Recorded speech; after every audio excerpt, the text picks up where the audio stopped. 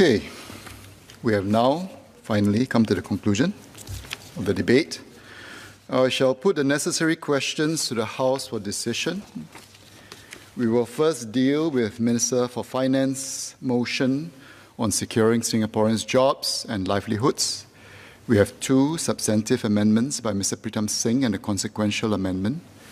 Mr. Pritam Singh's amendment number 1 is in Part C of Minister Wong's motion to delete the word supports at the start of the sentence and to replace it with calls for stronger.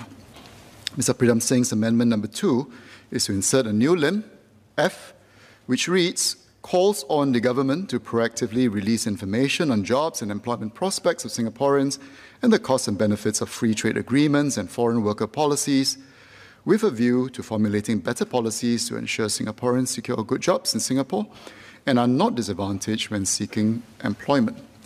If this new limb is agreed to, Mr. Pritam Singh's consequential amendment is to remove the word N at the end of Part D and to include the word N in the end of Part E. We will deal with the first amendment by Mr. Pritam Singh to Part C of the motion, which is to delete the word supports at the start of the sentence and there to insert the words calls for stronger. So the question is that the word proposed to be left out be there left out. As many as are of that opinion say aye. Aye. To the contrary say no.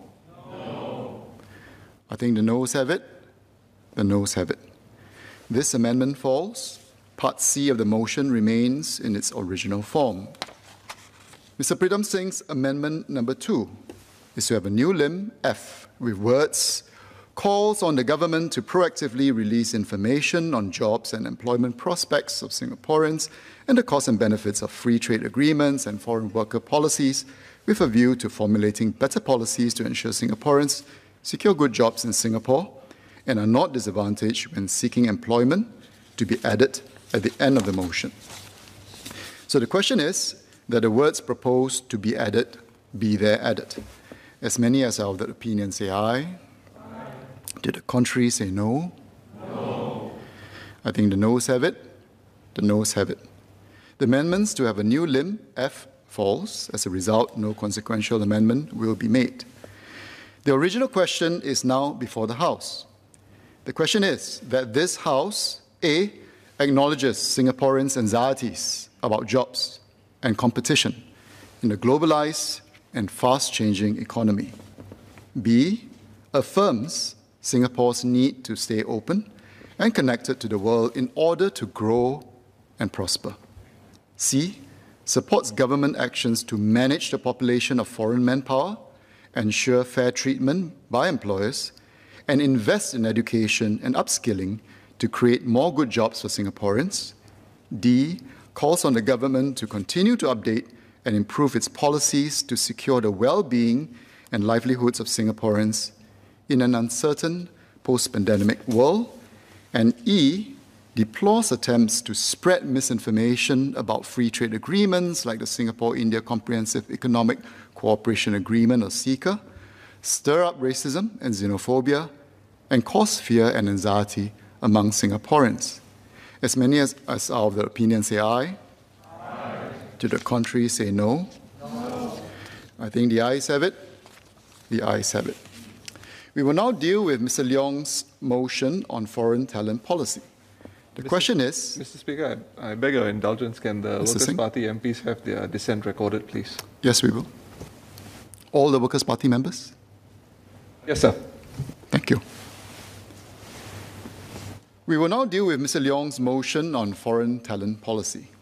The question is that this Parliament calls upon the government to take urgent and concrete action to address the widespread anxiety among Singaporeans on jobs and livelihoods caused by the foreign talent policy and the provisions on movement of natural persons in some free trade agreements like the Comprehensive Economic Cooperation Agreement. As many as of the opinion say aye. To the contrary say no. No. I think the noes have it. The noes have it. Leader.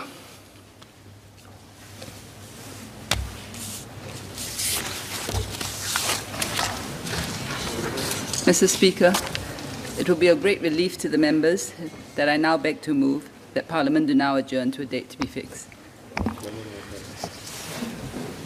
The question is that Parliament do now adjourn to a date to be fixed. As many as of the opinion say aye. Aye. To the contrary say no. I think the ayes have it. The ayes have it.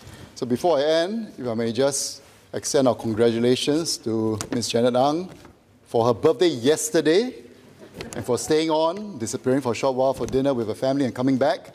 And because it's now today, happy birthday to Mr. Zaki Muhammad as well.